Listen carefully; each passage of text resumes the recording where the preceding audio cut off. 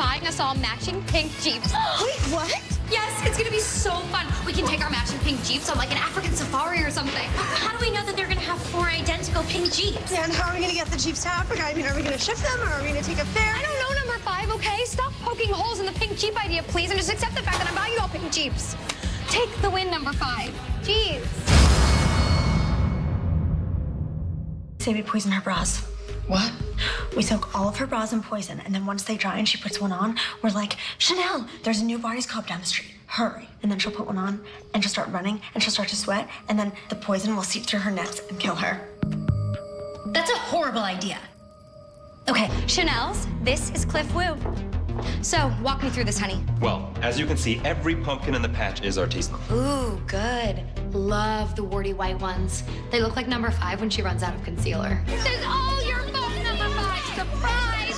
So we're constantly behind because of you and your stupid little chicken run. So they only admitted one person to the ER all night, but it was some dude who needed help getting a Lego figure out of his rectum. What an idiot. It was Chad Radwell. What? The nurse said he told her he usually does his nightly nude yoga before he sets a perimeter of Lego characters to guard his bed while he sleeps, but this time he decided to do it after and accidentally sat on Lego Captain Jack Sparrow. That's the weirdest explanation for anything I've ever heard. Can I talk to you? In private. Private like the parts on a man you like putting in your mouth? Baby Dean Munch is like Rasputin. Like what?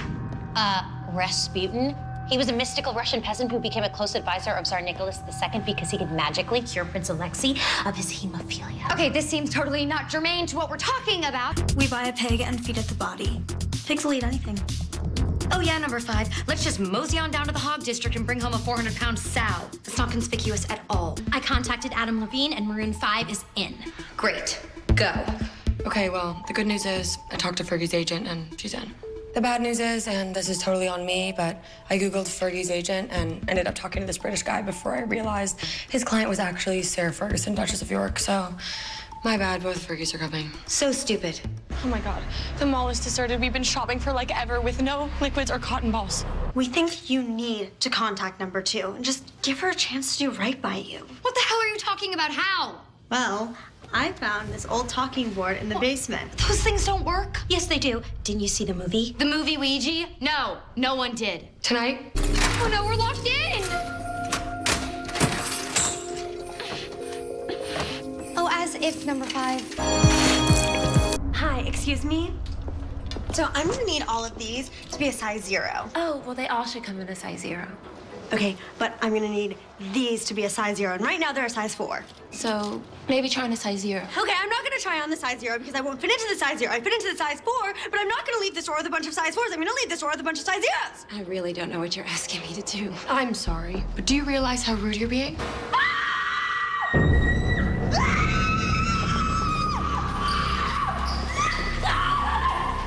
My uncle owns a dairy farm in Wisconsin, and they have these poop lagoons. They're like 10 feet deep, and in winter, they freeze over.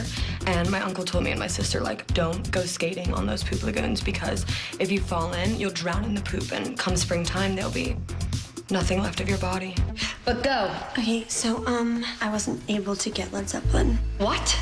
Well, apparently one of them died or something. Damn it, number 5. Do you have any idea what's at stake here? If this Black Hairy Tongue Pumpkin Patch Maze concert isn't the biggest thing to ever happen to this campus, I will lose the Kappa House presidency and Chad Radwell will dump me. Okay, well, it's not my fault that some guy died in the 70s. Excuse me, then whose fault is it? Mine?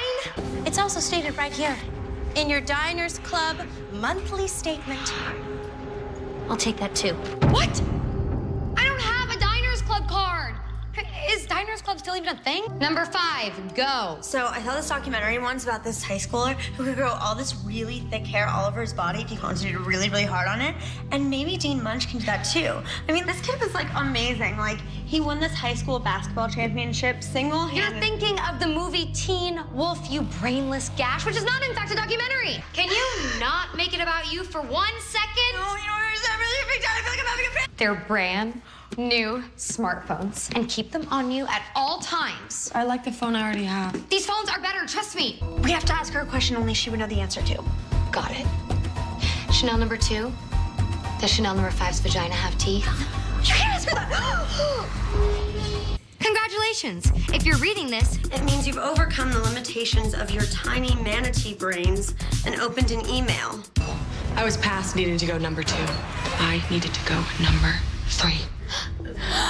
I mean, can we really trust a satanic talking board? it knew how many tampons. Talking boards tend not to hold up in court. Even if it did, there's no jail that can hold her. Last time we sent her to jail, she immediately got bailed out. I mean, yeah, by me, but... How about this?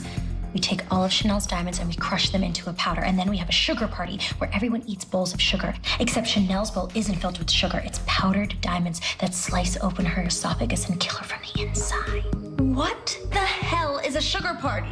Okay, who just sits around eating bowls of sugar? And how do you even crush a diamond? It's like the hardest substance on earth. Shut up, number 5. It's a great idea. You have no right to treat our friend like that. I just don't know what you're asking. Okay, what I am asking you to do is to take all the tags off of the size zeros and put them onto the size 4s so that I can leave this establishment with what I came for, which is a bunch of size 0 garments of a sexy lingerie nature. I am tired of the excuses, number 5. I am tired of your sad sack, I'm a total downer all the time shtick. I ask you to reunite one legendary rock and roll outfit so that guys will show up to my patch and you're all like, oh, some guy died.